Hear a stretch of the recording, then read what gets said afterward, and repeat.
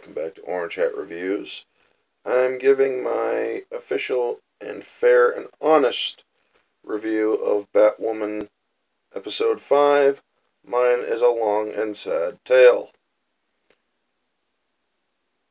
This episode, fair and honesty, folks, without bias, was way better than every other episode that I have seen thus far. You want to know why? Because it didn't have the identity politics in it. It didn't have any political allegory in it.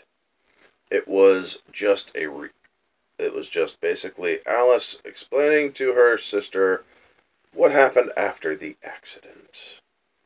What led her down the proverbial rabbit hole. And I gotta say, the writing, objectively, the writing is not good. It's subpar in areas. The acting, really not feeling it in certain areas. Now, the script, or writing I already went over, acting went over. Score could be touched up a little bit more. The setting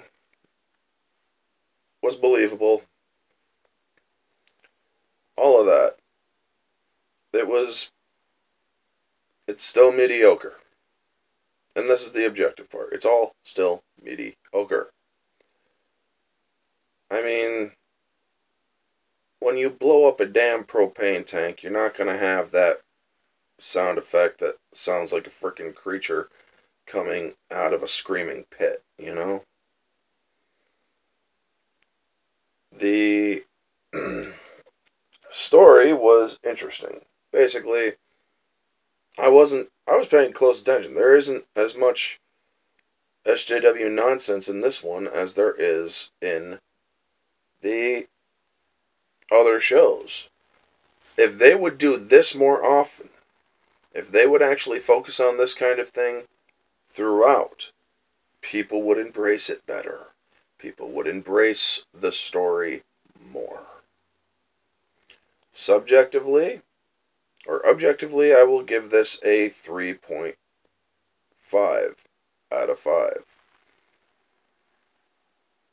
Subjectively, I will give this a 4 out of 5 because it didn't have the agenda in it. It didn't have the identity politics, it didn't have any of the SJW nonsense. I think that Showgoer will actually put it at 5 out of 5. If you're a fan of Batwoman, or if you're a fan of the Arrowverse, it's compelling. It's showing that Kate's stepmother is getting her comeuppance, but because she's finally coming clean to everybody that she took part in Beth's disappearance, or at least tried to cover it up and whatnot. Everybody has turned against her. Oh, excuse me. And I think that this show, if they do more shows like this, or episodes like this, where there's no agenda-driven nonsense, this show would be a lot better. But they gotta maintain that kind of course.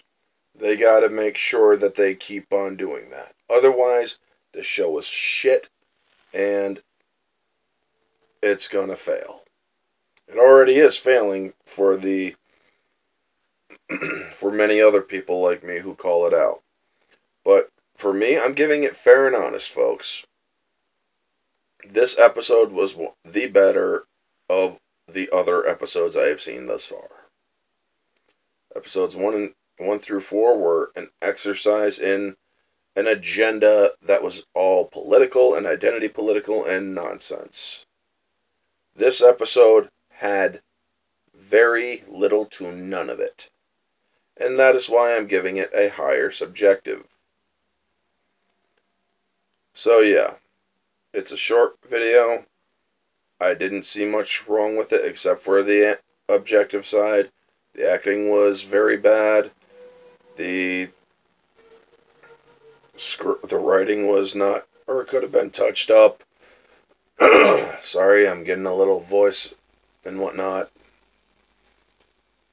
Might be coming down with something.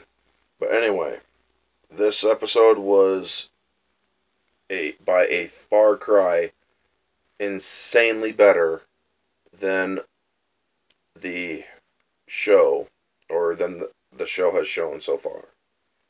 So yeah, mine is a long and sad tale. Infinitely better than the first 4 episodes. Because it's showing you that they can do an episode without all the agenda. Now, am I going to say I still like this show, Batwoman? I will say that this show has heart. It still has merit, or it still has potential. It has heart, but I still am not going to put it in the like stage, or in the like category. Do I hate it? I'm not going to put it in that category either.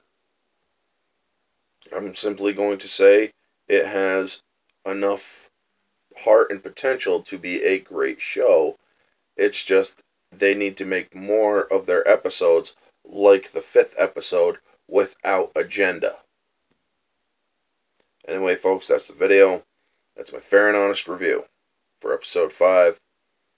Y'all know the drill. Like, comment, subscribe, share, all that jazz. This has been Orange Hat Reviews, and I'll catch y'all on the next one.